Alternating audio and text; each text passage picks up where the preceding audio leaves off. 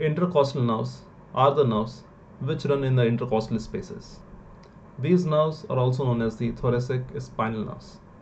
These are 12 pair of nerves which are coming from the thoracic part of the spinal cord.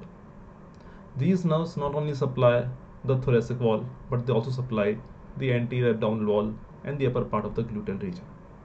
In this particular video, we are going to discuss the anatomy of the intercostal nerves. Welcome everyone. Myself, Dr. Ankit Khandelwal, MBBS and MS in Anatomy. Welcome to my YouTube channel, Anatomy Explained. So in this particular video, we are going to discuss the anatomy of the intercostal nerves, also known as thoracic spinal nerves. So let us go through the anatomy of the intercostal nerves. If we look at an intercostal nerve, which is also known as the thoracic spinal nerves. So these are how much? These are actually 12 pairs of nerves which are coming out from the thoracic part of the spinal cord.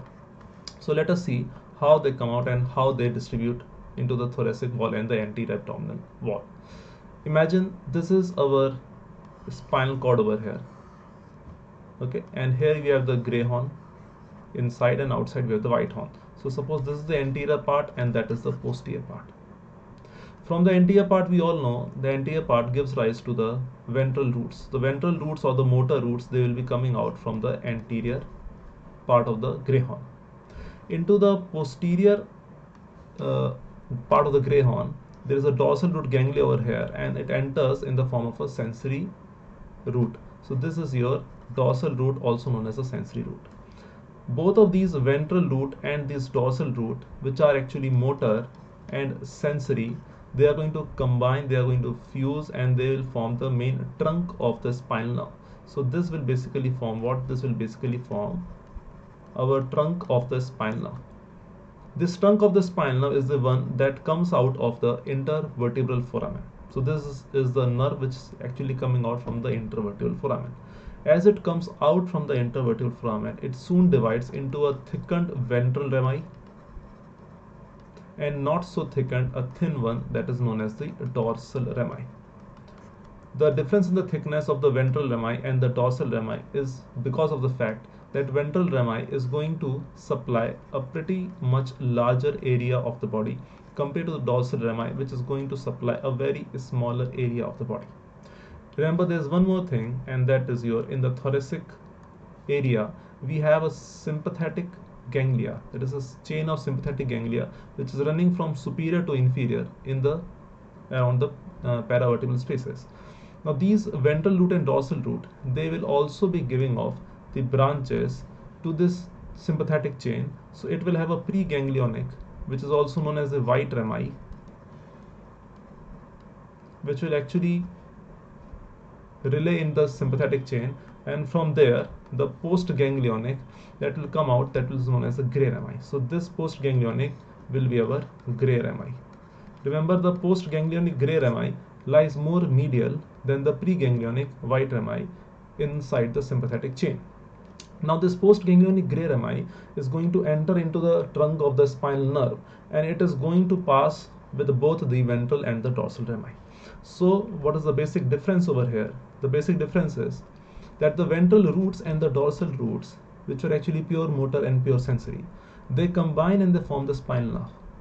The spinal nerve will also have the postganglionic parts coming from the sympathetic chain, and that will travel along with the ventral rami and dorsal rami. So both the ventral ramis and dorsal ramis, they will be carrying the sympathetic plus also the motor and the sensory components of the nerves plus our sympathetic. So all the ramis and the trunk of the spinal nerve, they are actually the mixed nerves. Then what happens is that the dorsal rami has to go back. So dorsal rami goes dorsally and it supplies a small patch of skin and few muscles over here. Although it will give off branches as the lateral and the medial branches, which will give off the cutaneous branches also, but only a very narrow patch of skin on the dorsum of the body. All the posterior, lateral and anterior part of the trunk, that is including both the thoracic wall and the abdominal wall, will be supplied by this ventral rami.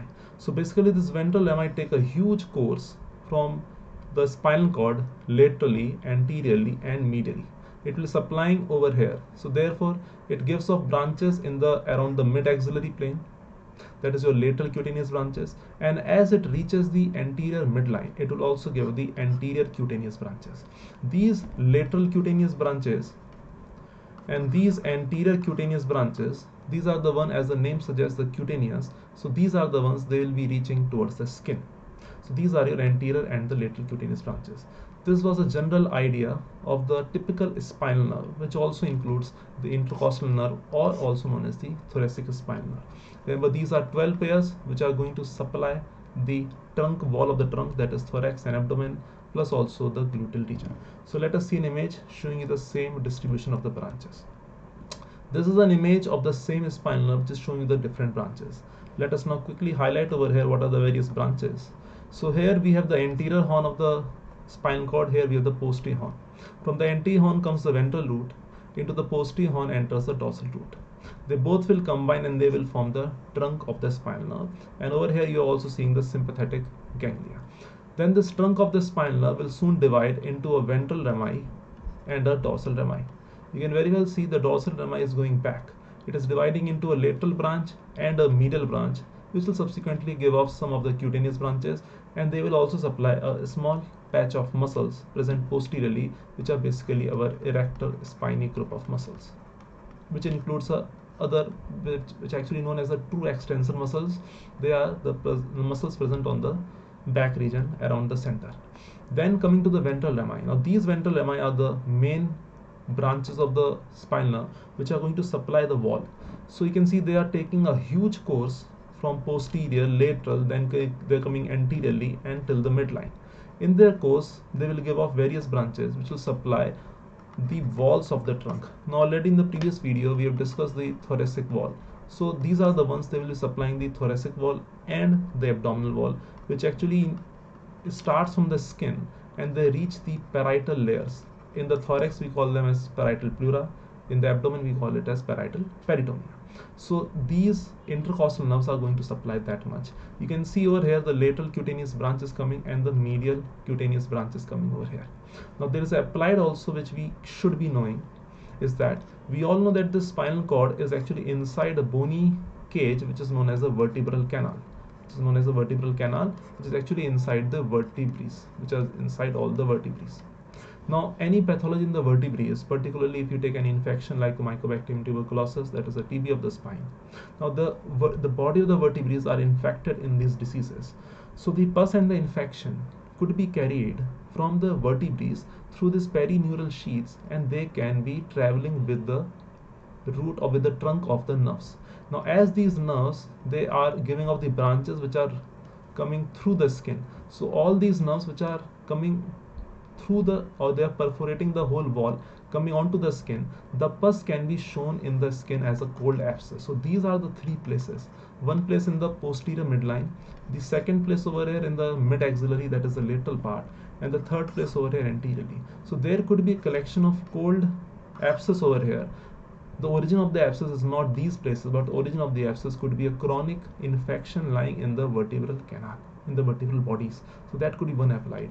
So therefore we should be knowing the anatomy of the main spinal nerve or a thoracic nerve or intercostal nerve. What are the various branches which is giving it off. Now as we have just said that they supply the wall of the trunk, which includes the thoracic and the abdomen. So let us quickly look over here what are the layers in the thoracic wall. This we have already done in the previous video. For more description you can watch the previous video. So it is ranging from the skin over here, up till the parietal pleura over here. So from here to here everything is being supplied by this intercostal nerve.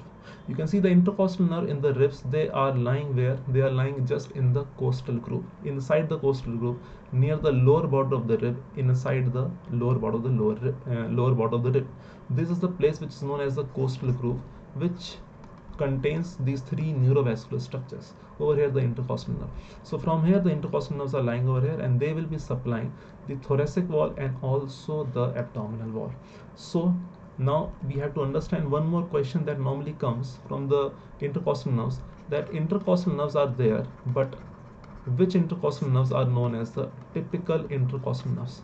As we have seen that intercostal nerves, they serve a huge area, the whole trunk. So all of the nerves cannot be called as typical. Out of T1 to T12 intercostal nerves, 12 pairs, only T3 to T6, that is only these four intercostal nerves, are given the name of the typical intercostal nerves. So therefore we should understand what is this meaning of typical intercostal nerve. Typical intercostal nerves means that the nerves in this typical category will only supply the thoracic wall. They won't go into any other area. They won't go into the upper limb, they won't go into the abdomen, they won't go anywhere else. So these are only confined up till the thoracic wall. Out of these 12 pair, only T3, T4, T5 and T6, only these four, they are serving the thoracic wall. Others, they are going in also supplying thoracic wall, but others are also supplying other parts. That's in spite of supplying thoracic wall, they also supply the other parts. For example, if we talk of what are those nerves, then T1 over here, it forms a part of brachial plexus, so that will supply the upper limb. T2, its lateral cutaneous branch, gives off the cutaneous sensation to the floor of axilla,